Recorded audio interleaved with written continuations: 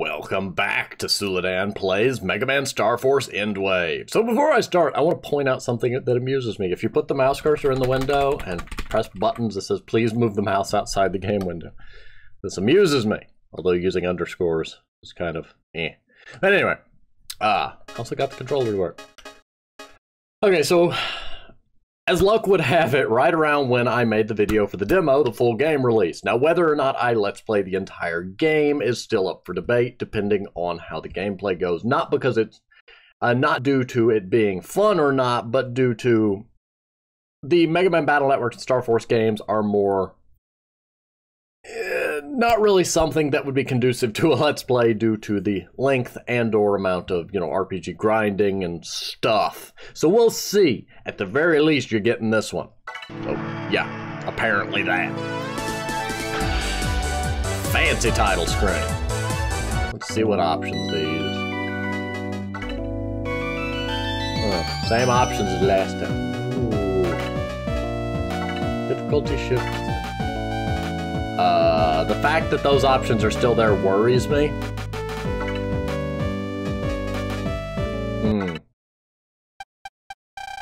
Yes, 221X, because we forgot how to count. People now live in a futuristic world, and this world echoes the legend of a hero. 10 years ago, a hero known as Megaman arose multiple times and stood up to calamities threatening the Earth. He mended the bond between two planets. He helped ancient tribes accept their deepest regrets. Oh yeah, that reminds me, I never did get to play the sequel to Star Force with the tribes. Oops.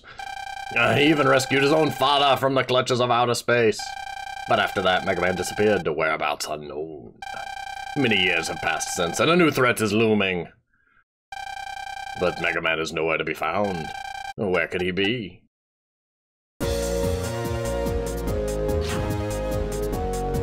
Oh yeah, D-pad. Just gonna throw me right in here with no explanation whatsoever. Sure. Zoom, do you read me? I read you, Mega Man. How's Omega X? Doing great. I'm ready to tear something apart. I can't do voices, shush. Mega's as hungry for violence as ever. Good. Then here's the mission. You're inside of an old pet that's been mostly inactive for hundreds of years. Yes, because computers are so known to stay running for centuries in a garbage dump. Yeah. Lately, however, it's been emitting an odd signal. And it could reveal our... Yes, an old computer that's been sitting in a garbage dump for hundreds of years is using a signal that could reveal our hidden location. That logic. I'm not making fun of it, I'm just joking around. So you want us to investigate the calls and stop the signal, right? That's exactly right. Oh, and I also made some changes to your Hunter VG. You need a refresher on how to fight? No, we did the demo. Push all buttons. Okay, that's all the buttons. Ooh. Got a random battle already. Gotta be honest, still not a huge fan of the only giving me 3x1 area to move in.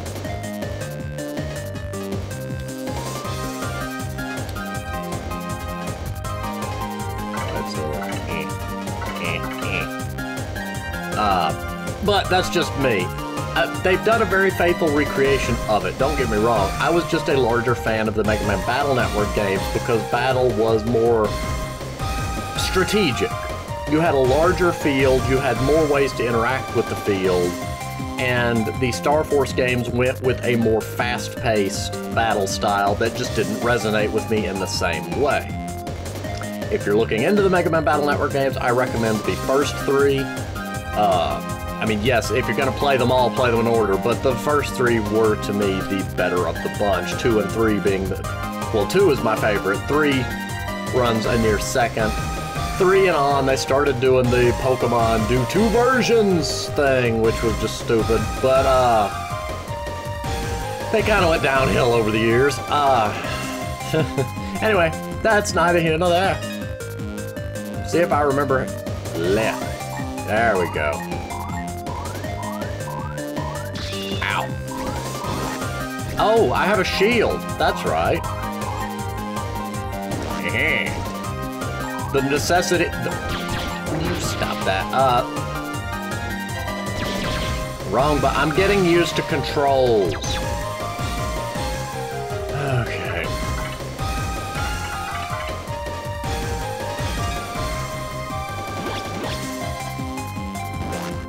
The reason the Starforce games had to add a shield was because of the fact that you didn't have enough room to dodge, so you then had to use a shield for a lot of things. Which to me kind of showed the fact that the shield, that the 1x3, if the 1x3 battle style forced them to add a shield mechanic just so the player could, you know, dodge stuff, that told me they probably didn't need to do that. Now, there was a shield mechanic in the Battle Network games, but it generally required you to have shield style or certain chips. So yeah, that's just my 2 cents on it. Okay, will you grab it? Grab it! Yeah, I got money. I got more money from that than I did fighting. Blue one. Blue, give. Cannon. For every card selection after the first in a battle, you'll always have at least 1 cannon available. Yay, cannons!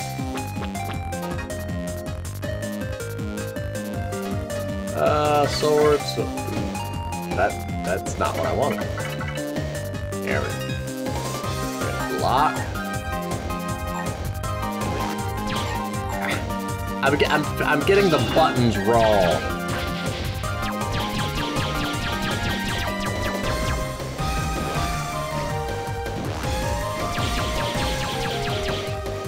Okay, look, cannons, yay! There we go, they did. Give me my muns and let's go. Okay, that's a thing. Always love the idea of terrain that... I don't know what day is, but they ain't friendly that much. Ow. I misjudged its hitbox.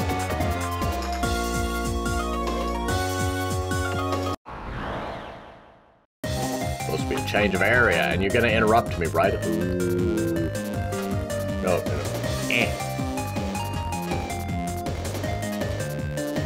Add a freeze effect to the next one. Yes. Frozen Vulcan! Well, that didn't go as planned. That did not go as planned.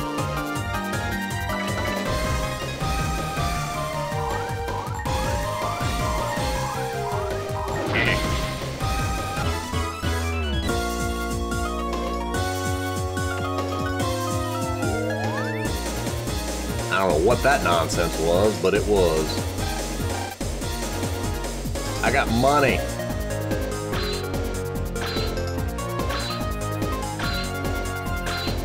Those platforms appear to be falling. Oh, hi. Ooh, where are you? What? Excuse? No. Excuse? I saw a thing.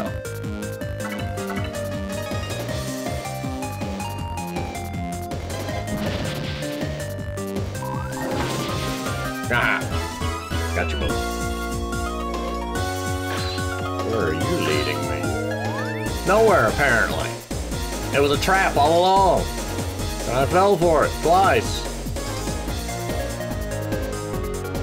I don't know what's over there, but there's something over here. Item.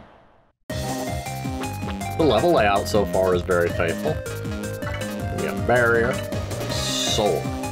Yay for barriers.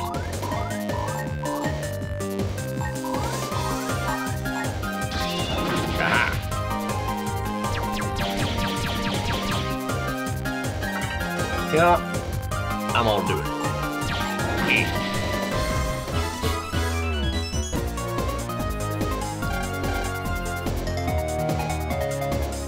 The lack of diagonal movements is a little painful, but, you know, overall, doing a really good job so far.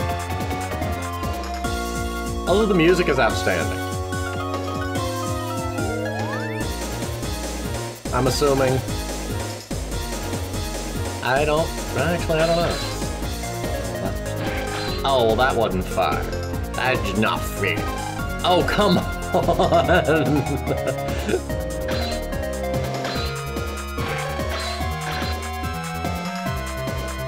Now you're just messing with me, gang.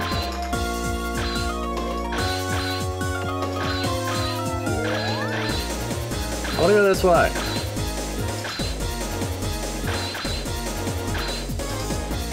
Is that literally just a loop?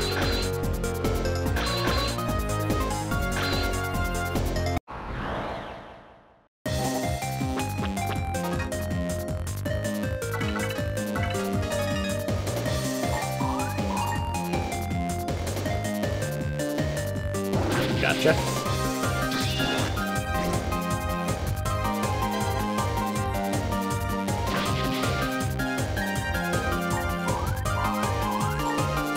Gotcha.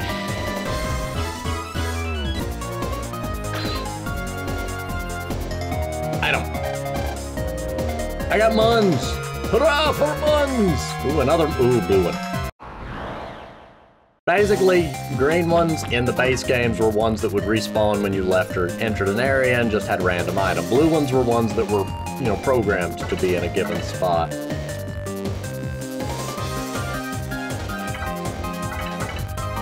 I'm used to going attack chip, then attack plus, so I keep doing it backwards.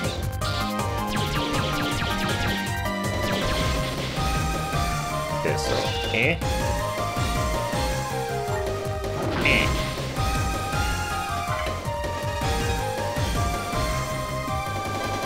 I could just let you come to me.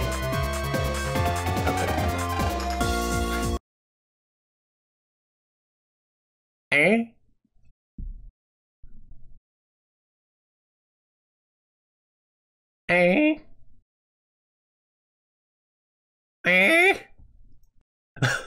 It just closed.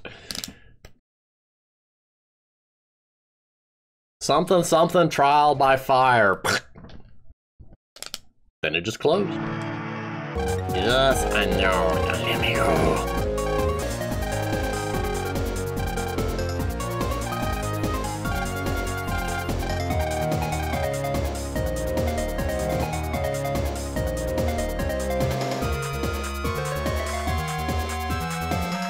I don't know why it didn't crash this time, so we're just gonna roll with it. This place is falling to pieces.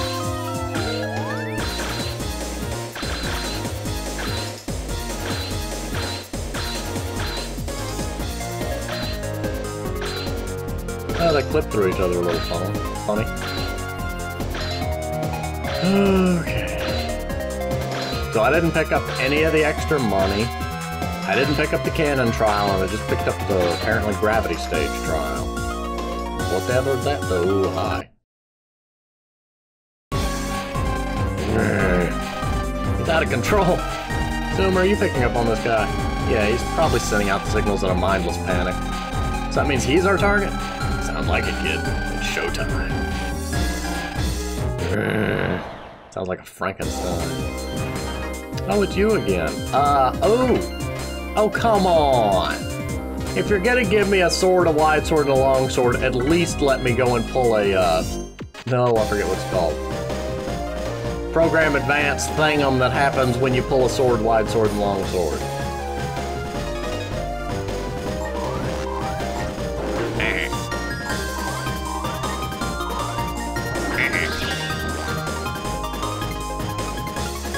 I don't know what you do, but I like it. Play immobilizing panels. You know what? I want that. Ow. Well, you know what? You get hit with a headphone. I love gravity stage. I want more gravity stage. I want that.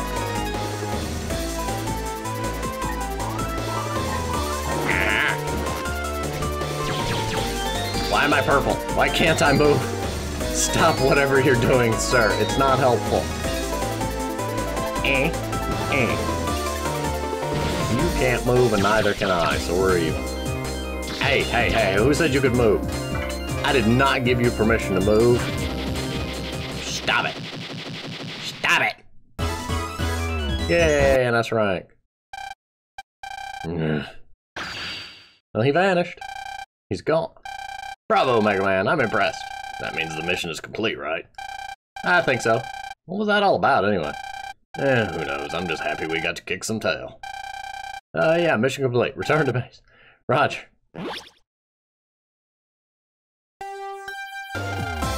End of demo. Oh, this is still a demo. Okay.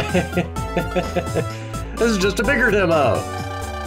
Megaman Starforce Endwave, lead developer Trev Guy, Professor Net, concept and design art, Twitter at NetProfessor, Cosmic Nobab sprites, Cyber Axle, Secret Boss.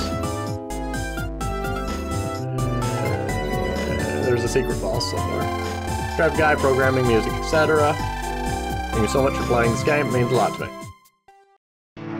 Okay, no, I thought this was the full release, so that's good.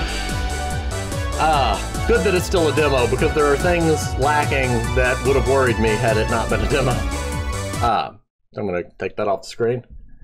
And there we go, that's better. Okay. Whoa. That was a weird sound. I don't think you heard that. There was a weird murr. And it came from my left ear. These be troubling times. Okay. Where to begin? The gameplay does hold very well to a nice fusion of Battle Network and Starforce style. The enemies have somewhat predictable patterns, and they're not flitting around the battlefield like hyped up nonsense. I know if I set the difficulty up, I can make them do that, but that's not what I'm looking for. I personally would much prefer to have a 3x3 or at least a 2x3 battlefield for my character to move around in. I'm just starting with that. This is not a criticism of the 1x3 battlefield being used in the demo, because this is based more on Megaman Starforce, which, like I've mentioned before, used a 1x3 field for you to move in, so you just had, you know, up, down, up, down, up, down, and a shield to block anything that you couldn't get away from. The 3x3 allows you to navigate around attacks and do things, and then if you happen to be using a shield style, then you have a backup for if you get caught and you've got nowhere to move. It also allows for greater variety in terrain. You have some attacks that will break a tile temporarily. You've got the rocks and obstacles that can take up a tile until they take enough damage to be broken. A larger field allows you greater variety in what you can do with a field, greater variety of enemy attacks, and greater variety in what the player can do to deal with those attacks instead of left, right, oh, can't dodge that shield, left, right, shield. And that's not a criticism of this demo or of this fan game in the slightest. That is a criticism laid more at the feet of the Capcom-made Megaman Starforce games, because that was one thing that always stood out to me about them.